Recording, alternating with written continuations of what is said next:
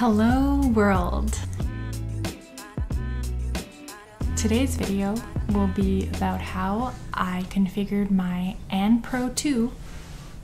Wait, I should have had this prepared. My An Pro 2 to preserve my most used Mac features. So first, let me identify my most used Mac feature. With the keyboard, it's brightness, mission control, music controls, and volume. But because I'm using an external keyboard now, I also need to have a mouse.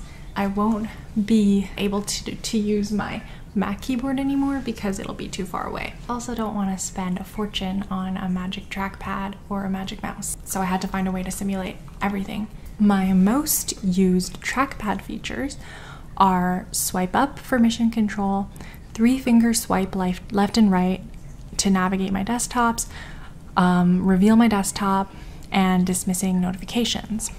I came up with a way to simulate the trackpad and the keyboard functionality that I deemed most important when I was using my Mac. But hold on, I already have caps lock mapped to control because I use it often and it's more accessible that way for me. I have swapped the default command and option. So usually it is, this is option and this is command, but I've swapped it so that this is command because I'm used to it being right next to the spacebar. So for special functions, Layla, those are covered as a one-stop shop with carabiner elements. This was already the default configuration for carabiners, so I didn't have to do much here.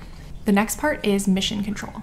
Because of the earlier part with carabiner elements, it's covered as FN3, but I also have it as Control 3 because I find that more comfortable than pressing function on the right side of the keyboard and then 3 on the other side. Wow, the sun is, wow, I feel special. I'm glowing. Okay, too much, a bit too much. And then for desktop navigation, like switching between screens, I have that as control comma and control period. Because the shift function is like greater than or less than, kind of like arrow keys, reminds me that I can switch back and forth from desktops. So for reveal desktop, I didn't really know what to make this. So I just did it as control D, D for desktop if I ever forget what the shortcut is. And then as for dismissing notifications, I haven't really found a good way to do this. I admit I haven't done much research, but for me what works is just putting on do not disturb. I have this mapped to F4, so then in carabiner elements I also have F4 as normal because I never use that application view anyways, so I figured I would map it to that.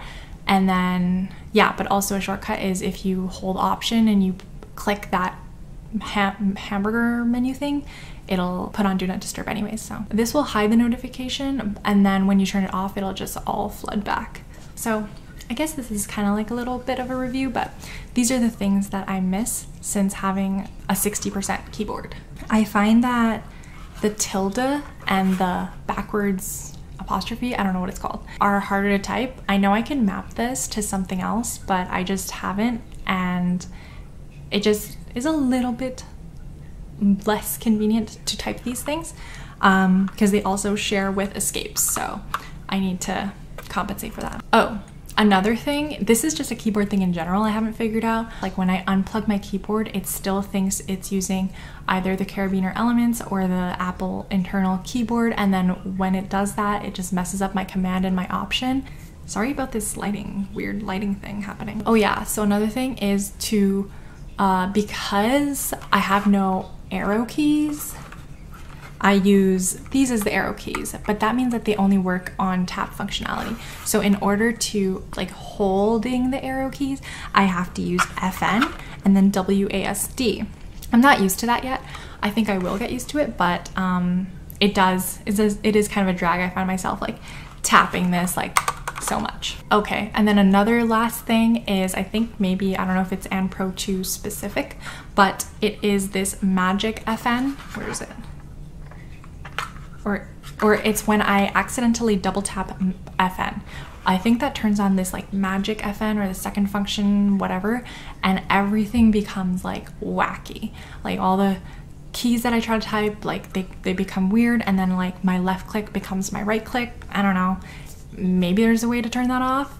Clearly I didn't do all of the things I could have done, But yeah, that's something that I find a bit annoying. But a few bonus tools that I love to use, I like Better Touch tool for the arrow snap, but honestly Spectacle just works just as well. And I think that's it. I think that's all that I use that's special. Not really special, but you guys probably know this stuff. But other than that, I love this keyboard. I think it's really cute. I think it's very functional and small, and I have the brown switches on them, I forgot to mention. I find them nice. Here. It's pretty satisfying. I think the blue switches would be even more satisfying, but brown are that sweet spot for me, so I think red would be too quiet. Yeah, that's all there is to it. I'll see you next time. Thanks for watching. Bye. Here's a little overview of the very simplistic desk setup I have going on. This is just temporary because I wanted to be by the window. I have my Anne Pro 2. I have my sadness. She keeps me remembering to be sad. Just kidding. It just hangs out there contemplating life. And I also have my Edna mode reminding me to focus and drink caffeine. Thank you, Edna.